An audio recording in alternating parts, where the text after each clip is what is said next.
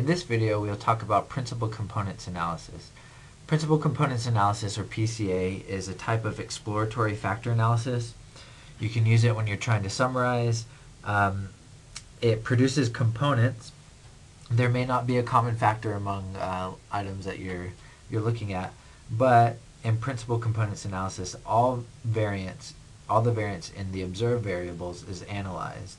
And this is, just for your information, the default in FHSS when you're using this. I like to think of it as,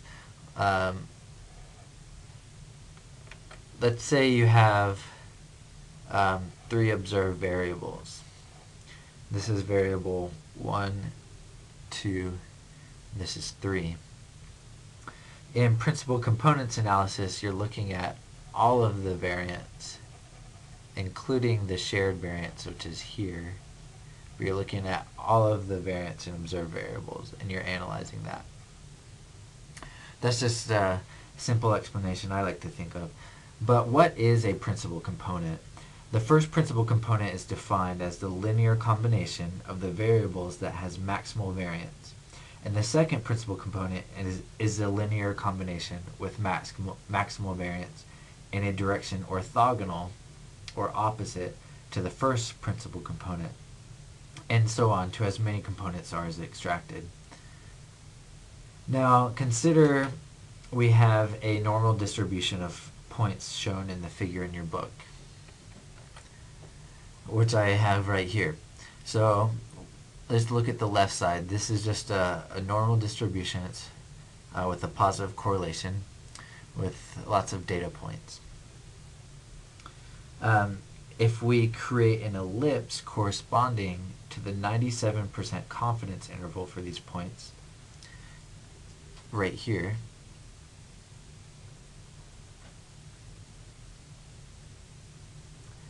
the first principal component is the major axis, or the principal axis, and that's this one, the longest one there.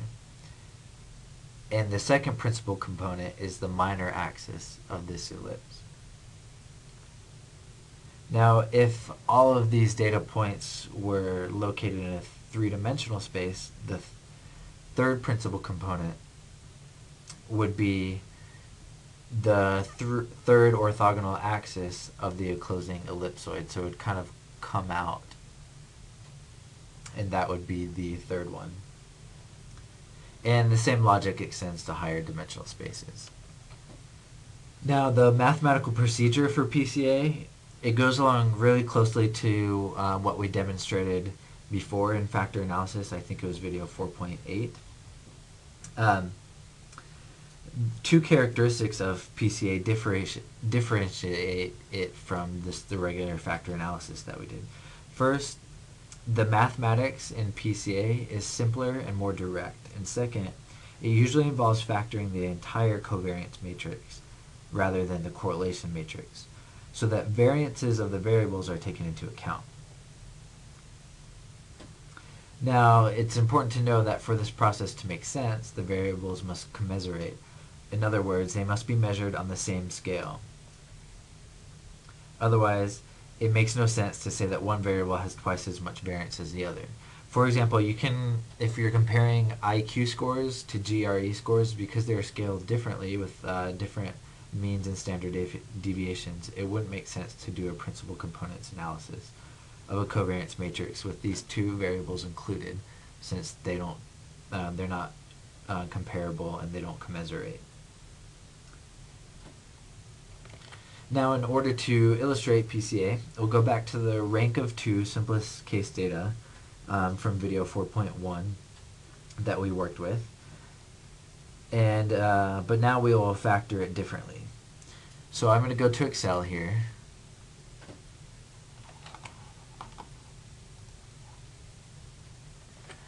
Okay, and in PCA we will factor the covariance matrix S rather than the correlation matrix R, which we did previously. We will assume that the 3 variables, the math test, verbal test, and reasoning test, or logic test, are all measured on the same scale, just to demonstrate this here. So notice that the 3 variances in the covariance matrix differ substantially. We have 4, 16, and 22.4. So variable 2 is the math test, and it has a variance of 16. 3 is the logic test, and 1 is the verbal test. And it only has a variance of 4. So since the 3 tests are commensurate, that is measured on the same scale, these differences in variance are of interest, and PCA will incorporate them into the analysis. So when this S matrix, which is derived from raw scores, which I just provided down here so we can take a look at and we'll use later, when it's factored by the same method we did in video 4.8, the first eigenvector and first eigenvalue look like this, so k1 and lambda sub 1. And the second one looks like this. Okay, so vector k sub 1 is in fact the vector of transformation coefficients for obtaining factor scores on the first principal component. The vector k sub 1, the eigenvector normalized to 1, functions in PCA as vector t sub 1, the eigenvector normalized to 1 divided by lambda.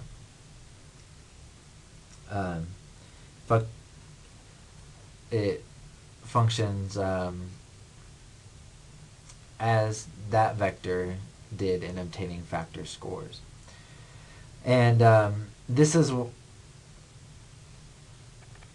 one of the senses in which PCA is simpler than factor analysis. And just to reiterate one more time, this vector k sub 1 functions in principal components as vector t sub 1, which, if you remember from previous videos, is just the transformation matrix, which we obtained by post-multiplying the matrix of factor loadings by the matrix 1 over, or the inverse of lambda. So if that makes a little bit more sense. So next we have here G sub 1, which is the matrix of first component products. And it's created by post-multiplying k sub 1 by its transpose. So I'm going to copy that and then do a paste special to its transpose.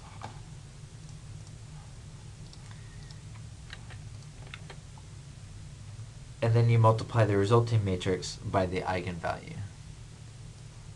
So we'll do matrix multiplication.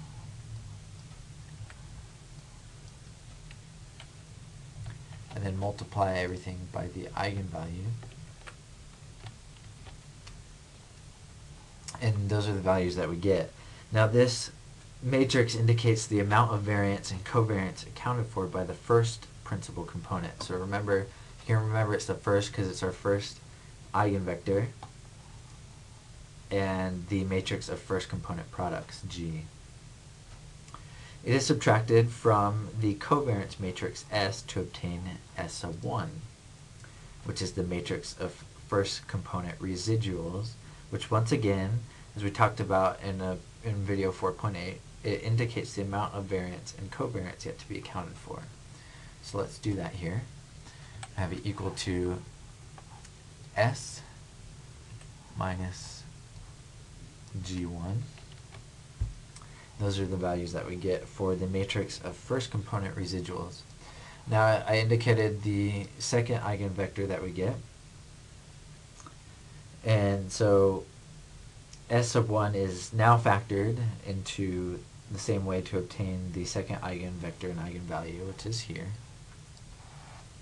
And the matrix of second component products, G2, is created.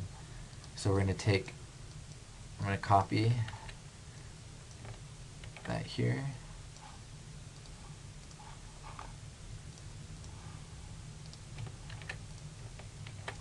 And let's get G2.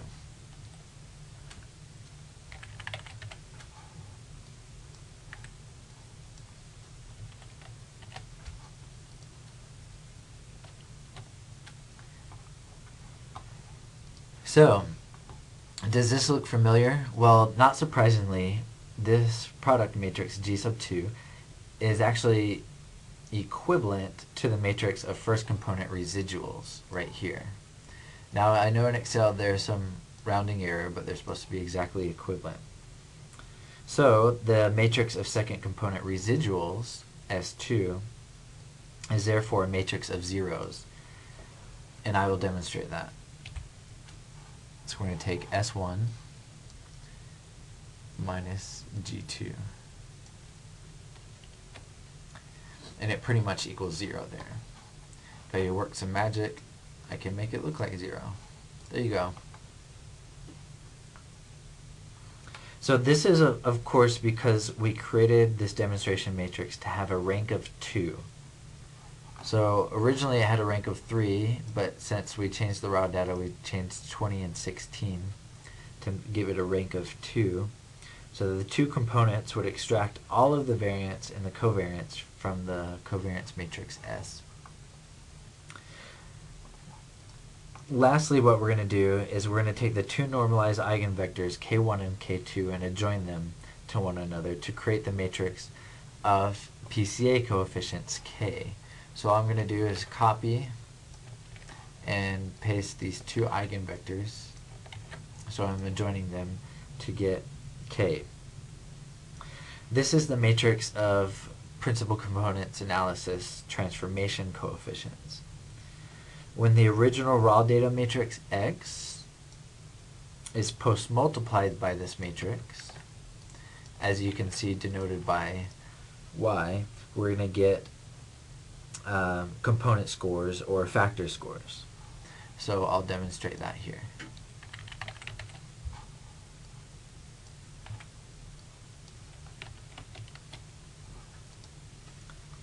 And these are the factor scores of each of the 6 persons. We had, I think it was Al, Bill, Charlie, Dan, Ed, and Frank on the 2 principal components that were extracted from the covariance matrix.